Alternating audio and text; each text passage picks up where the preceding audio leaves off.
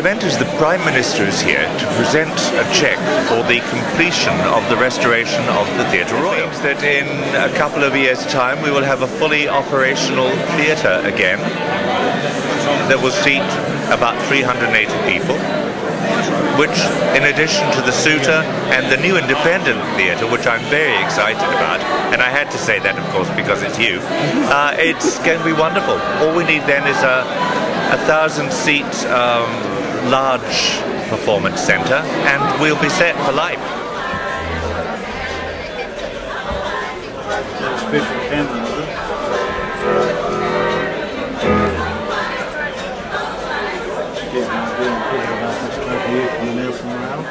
We're going to keep this sweet. I'd like to welcome someone very important to the stage right now.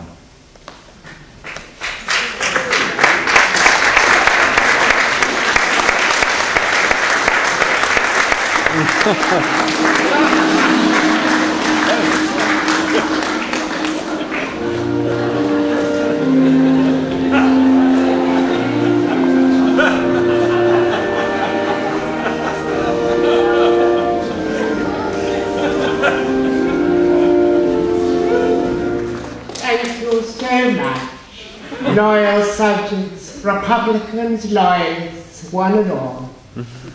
It gives me great pleasure to be in this historic building on this auspicious occasion. I haven't finished. I haven't. Well, this is an absolute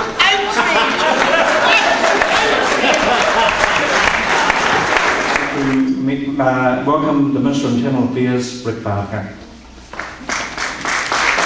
There's no doubt in my mind at all that without the Prime Minister's support, without the Prime Minister's leadership, without her insistence, we would not have such a fund. Such a fund exists simply because she saw such a need and such a need to develop and to maintain some of our precious objects and buildings in our community that we're here today. So without further ado, I'd like to ask the Prime Minister, Helen Clarke, to come forward and to make a short presentation to you, which I'm sure you'll all find very, very interesting.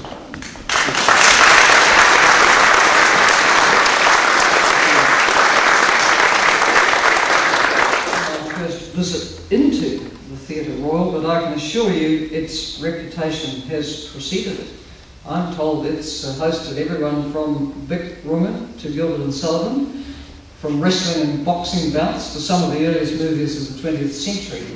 And its heritage significance, of course, is one of the reasons that we are here today to make an important announcement. Built in 1878, it is the oldest wooden theatre in Australasia, which until relatively recently, I understand, was in continuous use, and possibly in the Southern Hemisphere.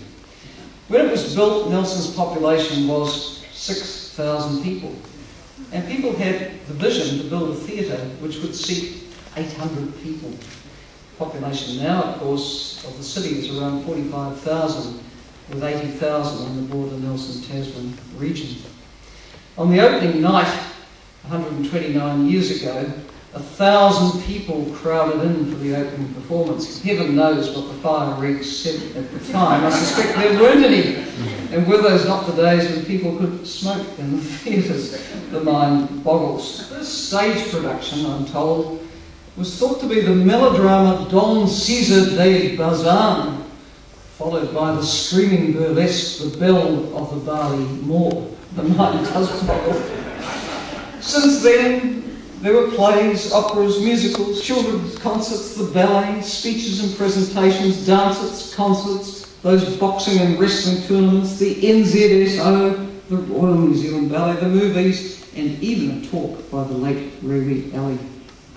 I've also read reports suggesting that the odd performance occurred by a ghost in row N.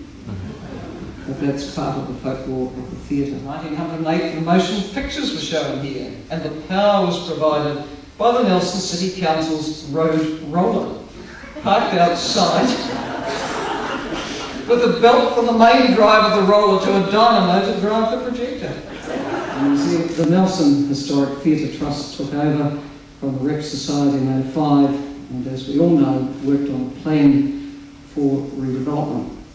And all over New Zealand, we see communities increasingly recognising the great importance of conserving our built heritage, because places like this are so important in giving us a sense of place of what went before, a sense of where we fit into things today. But the good news I bring today is that the Nelson Theatre Royal is the lucky last to receive the last dollars that were in the Significant Base Community Project Fund the government directly administered.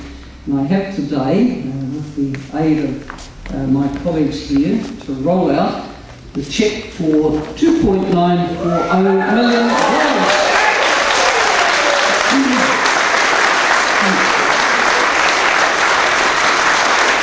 And told that this means the project's going ahead and all those wonderful hopes that the Theatre Trust has developed for the renovation, rebirth and life of the theatre will be able to be realised, and I really look forward to coming back and enjoying a performance in here one day.